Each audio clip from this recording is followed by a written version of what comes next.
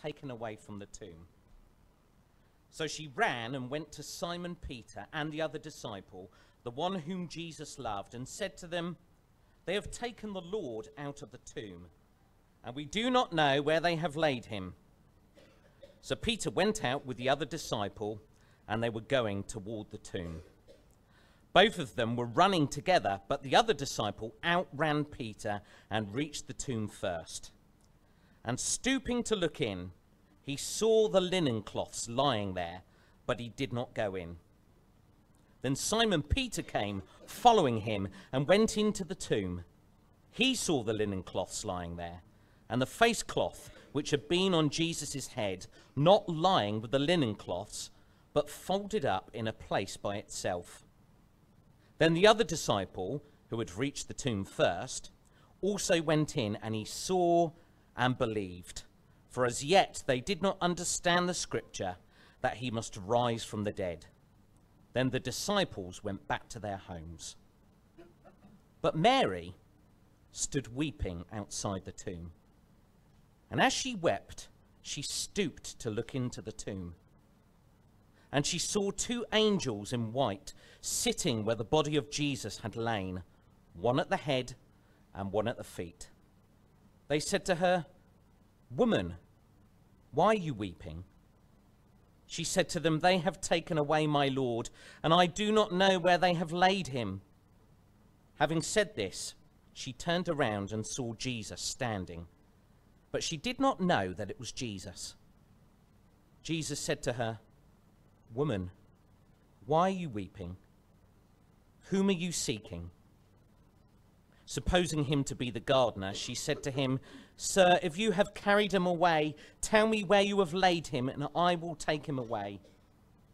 Jesus said to her, "Mary."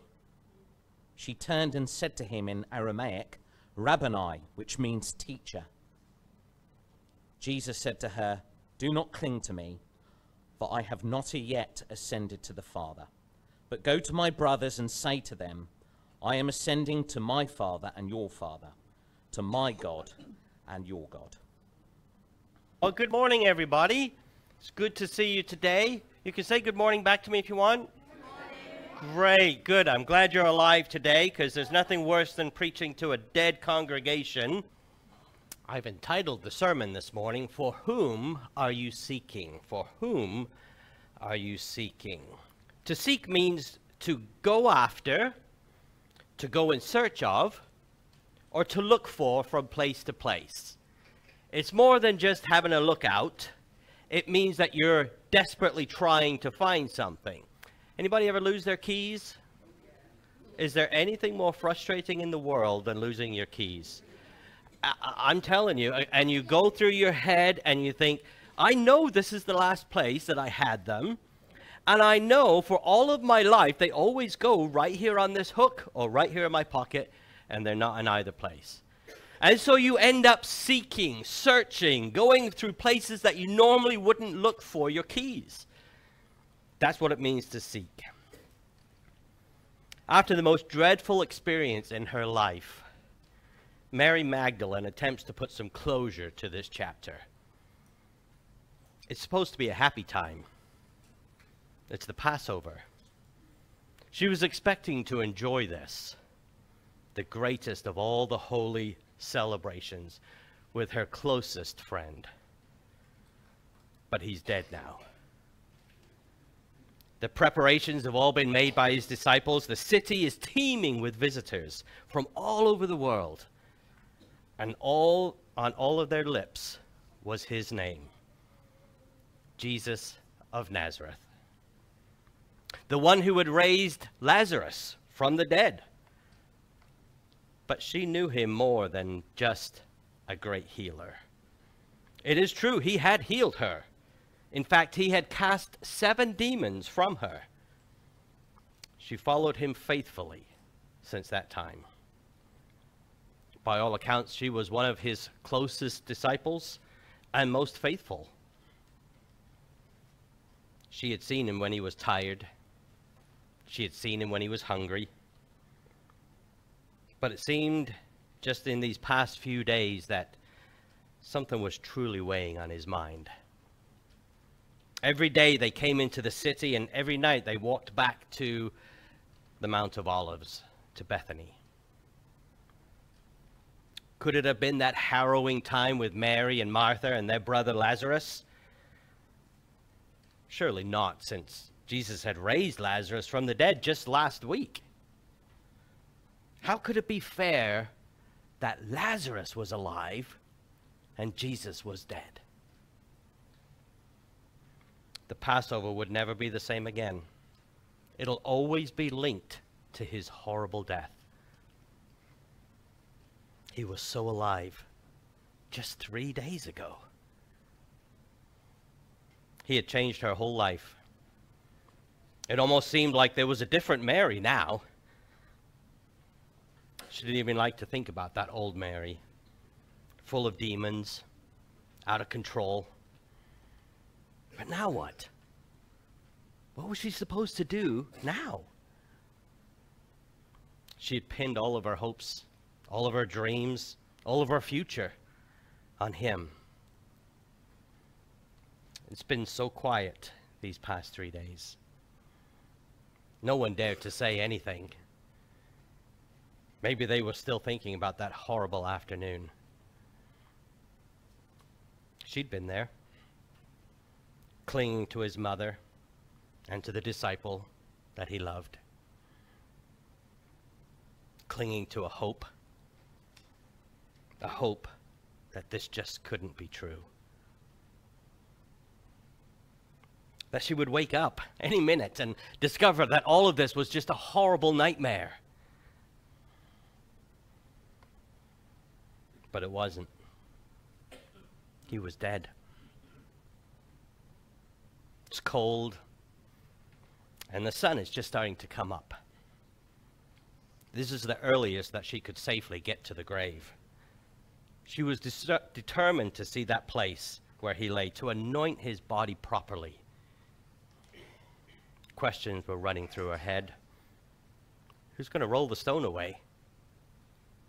Certainly it was too big for her and even the other women that were with her. Would she be able to do this without breaking down? What happens tomorrow? The Passover is only halfway over at this point. Could she continue to celebrate God's deliverance of his people from Egypt? All these things are so heavy on her mind. They were approaching the tomb. She lifts her eyes, trying to see where the stone was. But it wasn't where it was supposed to be. The cave is standing open. And in her mind she says, oh no, on top of everything else, they've desecrated his tomb. They've stolen his body. Why couldn't they just leave him alone? She runs back to the disciples. Peter and John are out of the house, and they're running before she can even finish telling them that his body has been stolen. She runs after them.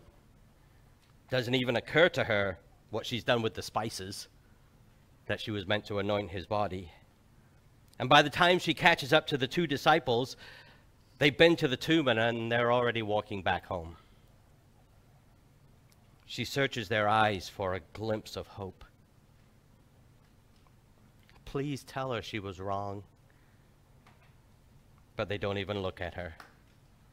She continues on to the tomb, but she daren't look in. Maybe she hopes that if she doesn't see that he's gone, maybe she can deny it. And then she starts to weep. And then she starts to sob. Now uncontrollably. It's just too much.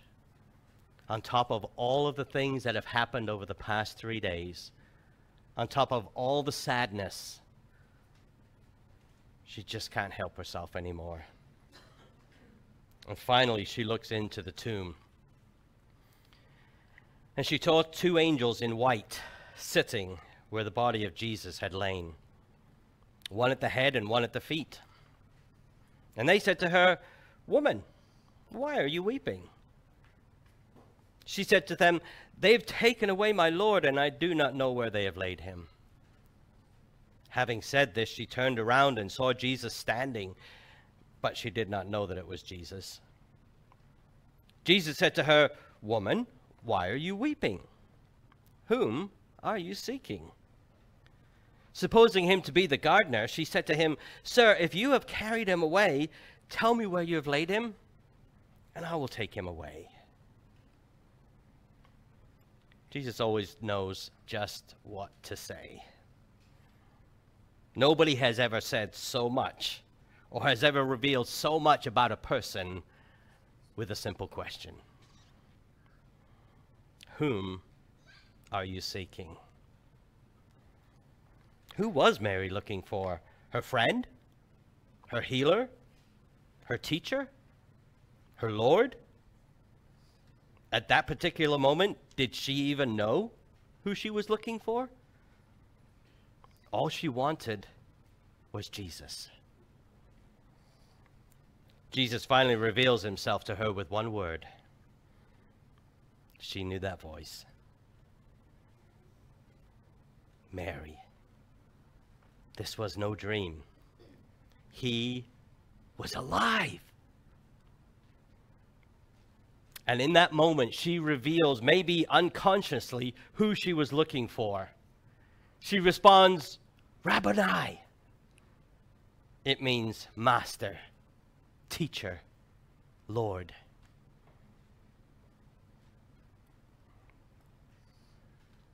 So what if Jesus were to ask you a question today? What if he was to ask you the same question that he asked Mary? Whom are you seeking? What if he said it in private so that nobody could hear your answer? What if it was just between you and him? Whom are you seeking? No one's listening. No one's going to judge you. I just want to know, whom are you seeking? What would you say? Maybe you think, well, I'm not seeking anyone. I'm fine just as I am. I don't need anybody. I don't really want anybody. Life is good. I like being in control. I'm happy the way things are.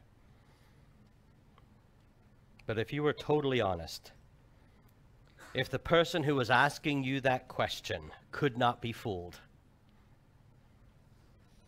if he couldn't be deceived, if he saw right through your words and saw your heart, would you have to say, in fact, you are still looking for somebody? Maybe you're seeking a Savior. The Bible says that we are all sinners. We've all turned our own way, and our own way is away from God. The Bible says, as it is written, none is righteous, no, not one. No one understands, no one seeks for God. All have turned aside. If you pay attention to the words, the phraseology that's going on there, what that means is you as well. And me. Together they have become worthless. No one does good, not even one. Their throat is an open grave. They use their tongues to deceive. The venom of asps is under their lips. Their mouth is full of curses and bitterness. Their feet are swift to shed blood. In their paths are ruin and misery, and the way of peace they have not known. And you might go through all that and say, well, I don't do any of that stuff. That's not me. Well, what about that last sentence? Do you know the way of peace? Be honest. He says there is no fear of God before their eyes.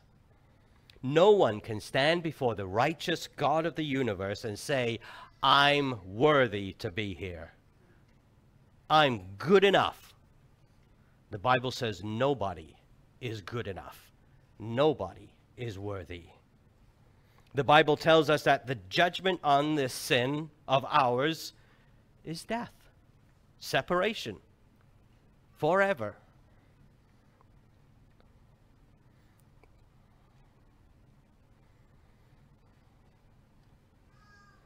Who can say in this room that I have no intentions of dying? I'm just going to skip over that bit. I'll pay my taxes, but dying? No, I don't want any of that. The truth is, whether we want to admit it or not, death is closer than we imagine for all of us. None of us is promised tomorrow. And certainly none of us is promised another century. None of us is getting out of this alive. Why? Well, you may die from one of 100 various methods. An awful, cruel disease, a terrible accident, maybe even old age. Those might be the method by which you die, but that's not what causes your death. What causes your death is the same thing that has caused the death of all of us, our sin. And God promised that that would be the punishment for all of us. And the proof of that is that every single person has also died, because God keeps his promises. We are all sinners. The Bible says, for the wages of sin is death, but the free gift of God is eternal life in Christ Jesus our Lord. But the Bible is not just referring to the physical death that we must all go through, because we will still all go through that.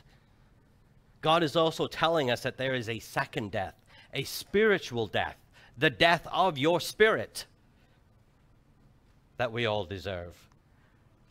He says, he who has an ear to hear, let him hear what the Spirit says to the churches. The one who conquers will not be hurt by the second death. Well, how is that possible? Well, this second death is separation from God for all eternity. Jesus made it abundantly clear that there is more to this second death than just separation from God, though. Because you might think, well, that's fine with me. I don't care. I don't care about God anyway. If I'm separated from him for all eternity, what does it matter? I don't like him. I don't care for him. I'm not sure if I even believe in him. But Jesus said there's more to just being separated from God. You see, the Bible says that there are only two places that the eternal soul of every single person can dwell. One of those is in the presence of God. Paradise is what the Bible calls that. Heaven is what we know it as. And there's only one other option. The Bible calls it the lake of fire, or hell. The Bible says, then death and Hades were thrown into the lake of fire. This is the second death, the lake of fire. And if anyone's name was not found written in the book of life, he was thrown into the lake of fire. You might think, Pastor Glenn, I came here because we were going to talk about life, and we were going to talk about resurrection. I thought there was going to be eggs and bacon rolls. This was supposed to be a great day, and here you are telling me about hell. I have to. Because how good is heaven if I don't tell you what the opposite is? What's the point of heaven if there isn't a hell to be avoided? And that is our default position in life. The Bible goes on and says, and do not fear those who kill the body but cannot kill the soul. Rather fear him who can destroy both soul and body in hell. And then in Luke chapter 12, but I will warn you whom to fear. Fear him who after he has killed has authority to cast into hell. Yes, I tell you, fear him, because he is powerful enough to do that. You might think, well, I don't want a God that I have to be afraid of. And I will tell you, a God that you're not afraid of is not a God at all. And there's only one way to escape this second death. In Romans chapter 3, it says, now we know that whatever the law says, it speaks to those who are under the law, so that every mouth may be stopped and the whole world may be held accountable to God. For by works of the law, no human being will be justified in his sight. In other words, you cannot ever do enough to stand before God and say, I'm a good person. I am good enough to be here. I don't want to go to hell. I want to go to paradise. I want to go to heaven. And look at all the good things that I've done. The Bible says you cannot do that. There aren't enough good works for you to do in your whole life. Since through the law comes the knowledge of sin, but now the righteousness of God has been manifested apart from the law. Although the law and the prophets bear witness to it, the righteousness of God through faith in Jesus Christ for all who do good things, who give enough money, who just try their hardest. No, for all who believe. For there is no distinction. Jesus did not die to be an example of love and sacrifice to us, so that we could follow in his footsteps and thereby get to heaven. If I was willing to die for you, to show you how much I loved you, and there are some in this room that I'd be willing to do that for. The Bible says a righteous man will die for his friends, although for a stranger, probably not. Most of you, I love. Some of you I don't know. I'm sure if I got to know you, I'd love you. But there's probably only a handful of you that I would actually physically lay down my life for. Don't be offended. We're not going to tell you who I would and who I wouldn't. So you can just assume you're one of the ones. But if I was willing to lay down my life, to die for you, to show you how much I loved you, what would you have gained by my death? If the only reason was for me to say, Zeke, my dear oldest grandson, I love you so much, I'm going to kill myself. What does that prove to Zeke? It proves nothing. Jesus died for much more than just being an example of love. He died so that you wouldn't have to. Now that is love. The Bible says, for the wages of sin is death, but the free gift of God is eternal life in Christ Jesus our Lord. Not just by listening to him, not just by getting to know him, but by trusting in his death and his burial and his resurrection. But God shows his love for us in that while we were sinners, Christ did what? He died for us. Jesus Christ is the only Savior from the second death. And this salvation is not attained by mere faith in the fact of Jesus Christ. You might even be here this morning and say, well, I believe that Jesus was a real person. Truth is, less than 50% of the British population believe that Jesus even existed. But there is more evidence to the existence of Jesus than almost any person in history. But that's not enough to save you, just believing that he existed. It is only possible through a relationship with Jesus Christ. The Bible says, what man of you having 100 sheep, if he has lost one of them, does not leave the 99 in the open country and go after that one that is lost until he finds it? In other words, he seeks it. And when he has found it, he lays it on his shoulders, rejoicing. And when he comes home, he calls together his friends and his neighbors, saying to them, rejoice with me, for I have found my sheep that was lost.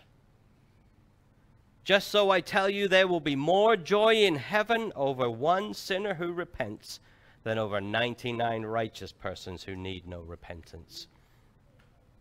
I'll tell you a little story about, and I hope you don't think less of me because I'm a cat person. We have 2 little kittens. Well, they're not kittens anymore, but one of them is very skittish, and she's nervous, and she gets scared all the time. And we had been gone away for a while. When we came back, it was cold, it was windy, it was rainy. She was just young, and when we opened the door, she flew out. And I went looking for her, and I could see that she was up in a tree.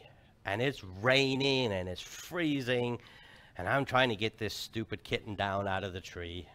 And I took a ladder, and I put it up against the tree, and I climb up the ladder, and I can't quite reach her, so I have to climb into the tree, and I'm reaching, and you know what she did?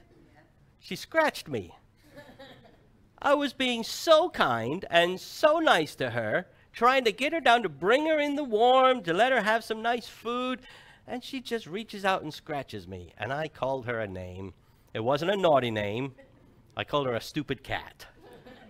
And I grabbed her by the scruff of her neck, and I pulled, and she grabbed on the tree, and I was pulling, and she was pulling, and we were pulling against each other. And finally, I pulled her loose, and I started to fall down the ladder, so I dropped her.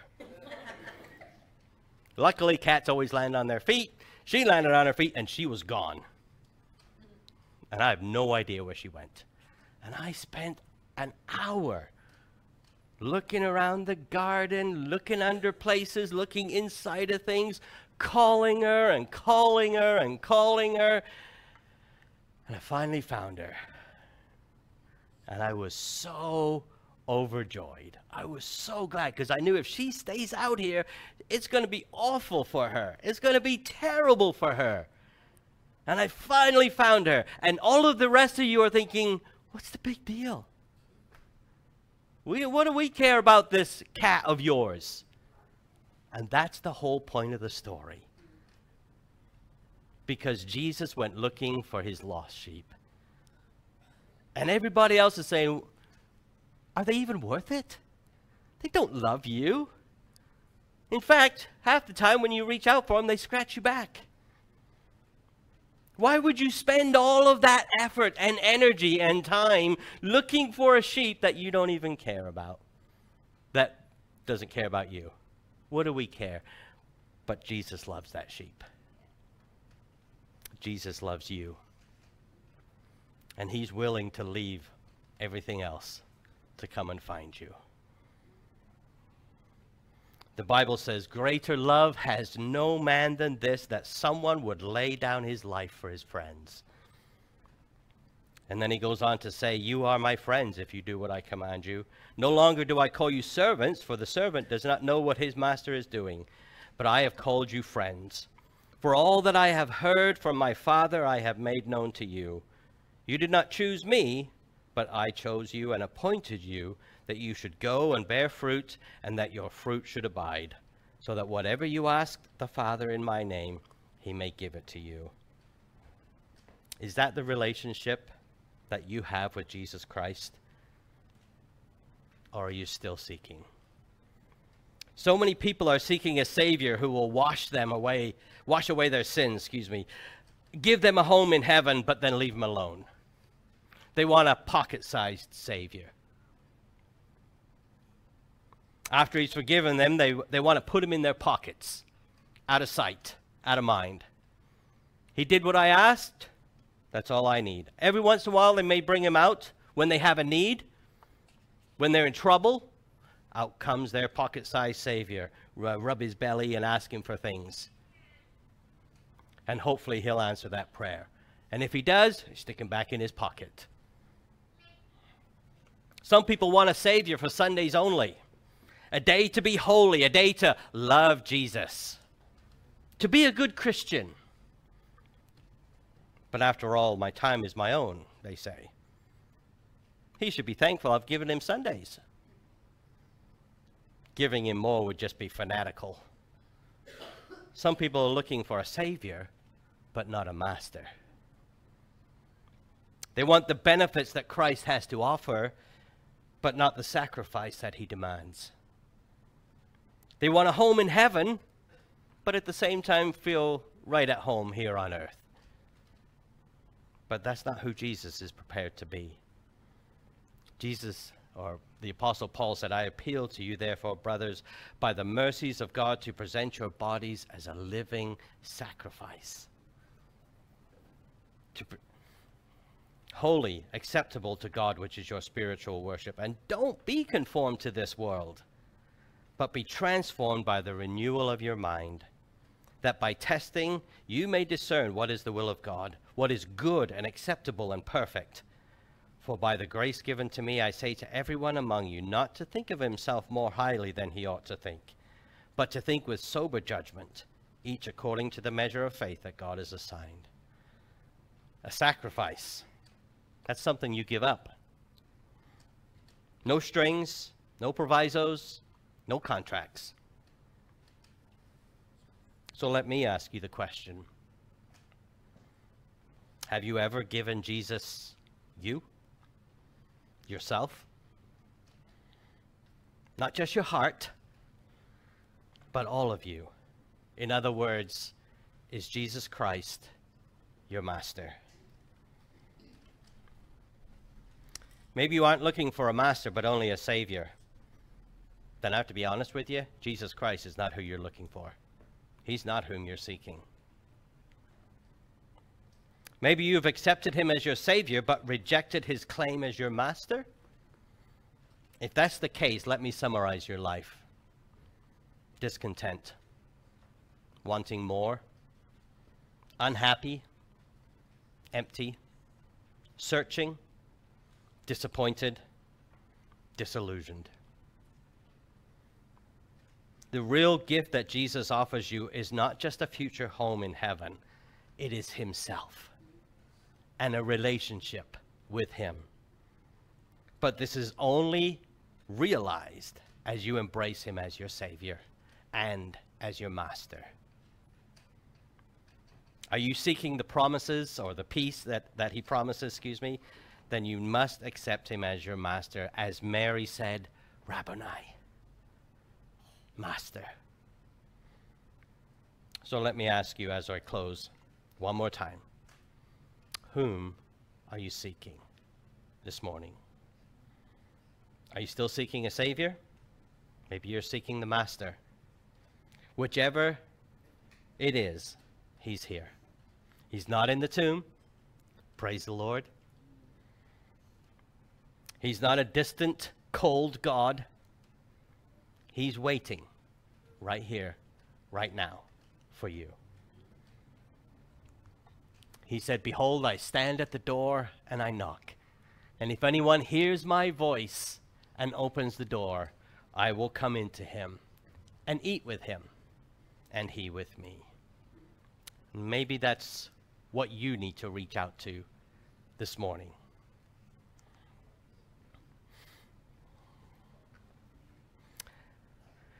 Well, we are coming to a close on our service.